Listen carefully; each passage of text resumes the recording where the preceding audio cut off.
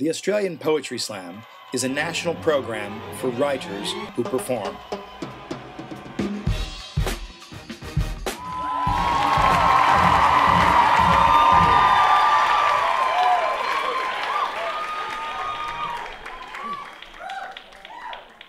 I've got a big fucking nose.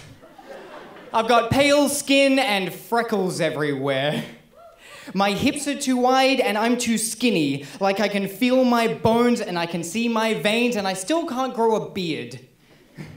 My eyes are too close together and I look like I'm 15. I've got a chickenpox mark on my belly and my armpit hair is uneven and I feel like something is wrong with my nipples, but I don't know what. And I still get pimples. I've got scar tissue from where they burnt off my warts and numb spots on my jaw from surgery after braces, and I've never measured my penis. Because based on what I've seen in porn, I appear to have a smaller than average foot-long schlong, and I don't want that hanging over my head.